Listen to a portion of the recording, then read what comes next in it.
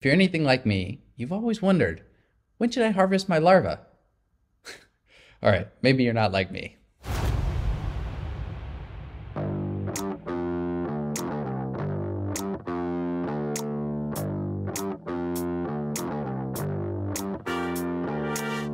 Black soldier fly larvae are a premium source of protein, considered one of the best replacements for fish meal. But when should we be harvesting our larvae to maximize the protein content? What is the best larva stage to give as feed for our livestock?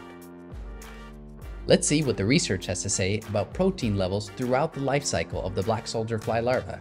The data is fascinating and it helps us understand how to optimize the use of larvae as animal feed.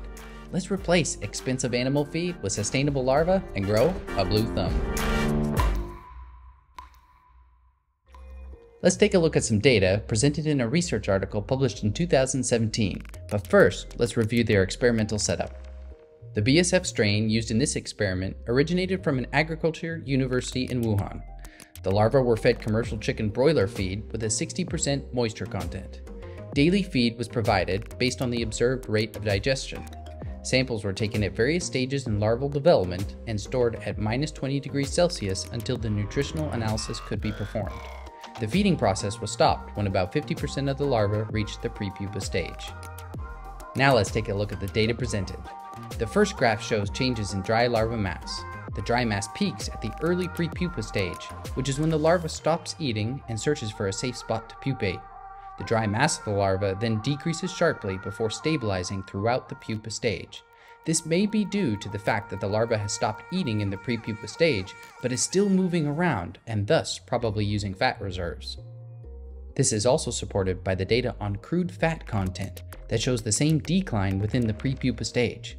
There's also a small decline in fat content during the pupa stage that is likely used during the process of metamorphosis. Looking at similar data on the crude protein content, while the maximum protein content is achieved at the early pupa stage, protein content remains fairly high between day 14 of the life cycle all the way through the pupa stage.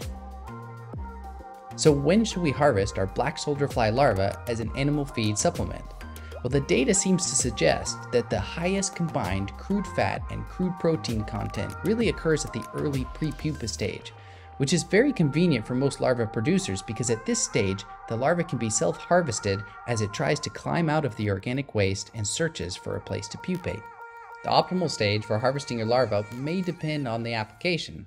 If all you care about is maximizing your protein, then maybe the pupa stage is the most ideal. However, there are some studies that suggest that high levels of chitin can limit the growth of some types of livestock. This suggests to me that perhaps harvesting at the 14-day mark prior to the prepupa stage might be more ideal in some applications. There are many other factors to consider as well, like what stage is best for maximizing minerals and vitamins in the larva, as well as what stage is best for maximizing beneficial bacteria to improve animal digestion. We will continue to share what research we find on these subjects so that larva producers know how best to supplement their animal feed. So if you want to know more about why black soldier fly larvae are a key solution to recycling our organic waste, take a look at our introduction video. If you want to know more about the experimental results discussed today, I left a link to the article in the description below. At Blue Thumb Designs, our aim is to share free information on agriculture technology that we think is worth spreading, so we can become better stewards of this planet. In order to go green, we need to start thinking blue. We need to grow a blue thumb.